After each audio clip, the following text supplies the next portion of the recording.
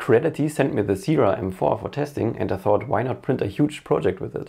After all, it has a huge print bed.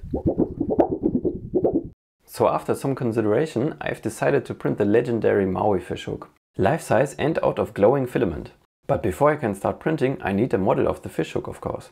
After a little searching, I quickly found what I was looking for. You can find the link to the model in the video description. Since I want to print the hook in life size, I have to adjust the model a bit before I can print it. I divided the hook into as few parts as possible, trying to utilize the print bed as best as I could.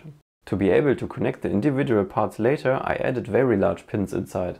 The pins provide a stable connection and make it easier to assemble. I chose PETG as the material for the pins so that the hook would be really robust in the end. For such a large object, some settings in the slicer have to be adjusted, of course. The hook should be so strong that you don't have to touch or move it carefully. But of course I don't want to waste filament either. That's why I chose 3 to 4 walls at 10 to 20% infill. I printed the handle from wood filament. The prints went completely smooth.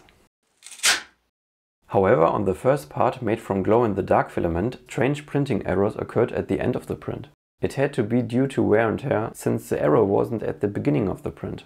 A quick look at the nozzle revealed the extent of the disaster.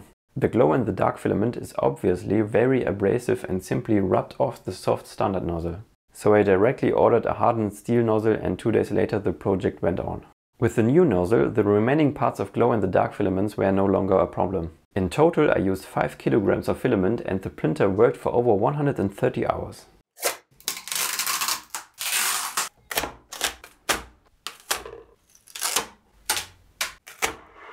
In the end, I just had to put together all the parts and glue them together. The result is pretty cool, I think, and it's really huge. And this is how it glows in the dark. For the strong glowing effect you see in the picture, I put it outside in the direct sunlight for about 1 minute. But even without direct sunlight, the effect is very noticeable. And don't forget to like the video if you think the hook didn't turn out too bad. And if you want to learn more about the Zira M4, I have a link in the video description to my detailed review on my website. I at least had a lot of fun with it. But it's also suitable for anyone who wants to use it to print more than just huge movie props. It is super stable, has powerful stepper motors, many expert settings like an automatic PID tuning and some features that make it interesting for professional use as well.